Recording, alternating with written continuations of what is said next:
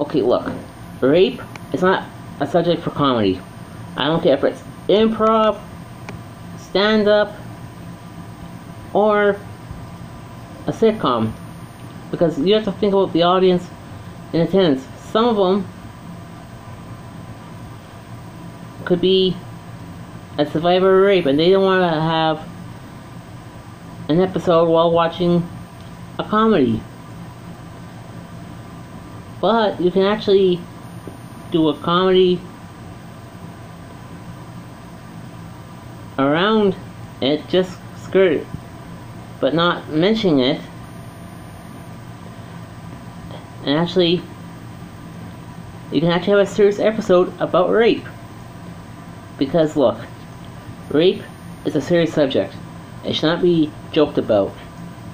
Dark humor or not, rape is one of the stuff that you should not ever joke about. Because look, to me, you have to think about a person who is a rape survivor or commits suicide because of rape. Because those are human beings that actually have feelings. And you don't see me actually make fun of it, because you know what, I don't want to get a class action lawsuit because of that kind of joke.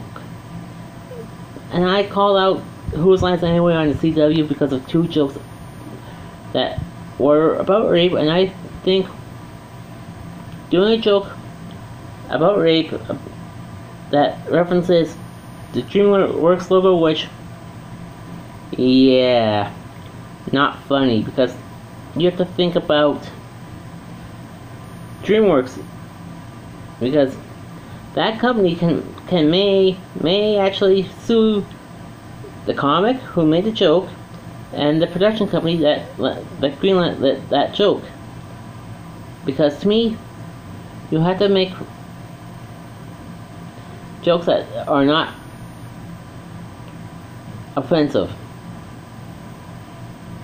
and can get you into trouble. It happened with